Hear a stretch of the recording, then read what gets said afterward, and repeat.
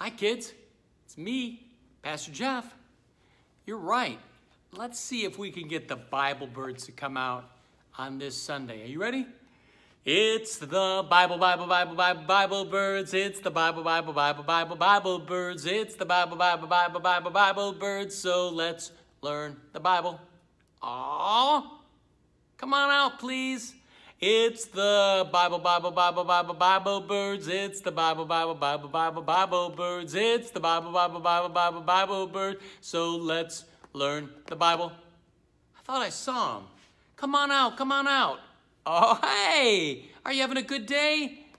That's great.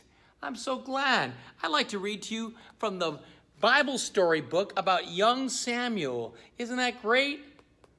Okay. When Samuel was a young boy, he became God's helper. Young Samuel lived in the temple with Eli the prophet. One night, Samuel heard a voice call him. He thought it was Eli. Samuel got up and went to Eli. "Here I am," he said. Eli told Samuel he hadn't called him. Samuel went back to bed. Again, Samuel heard the voice. Eli told Samuel, if he heard the voice calling again, say, "Speak, Lord, I am listening." Soon Samuel heard the voice. This time Samuel answered, "Speak, Lord, I am listening." And God spoke to Samuel. Samuel listened and grew up to be one of God's best helpers.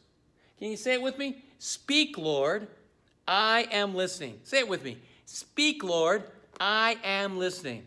It's good to listen to God and to be his helper. Samuel was God's helper because he heard God's voice. We can say, I want to listen to God and be God's helper too. Does that make sense?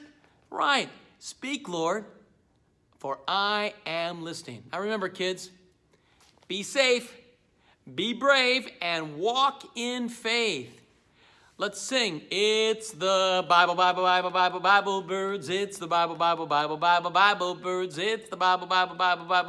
birds, because we've learned the Bible.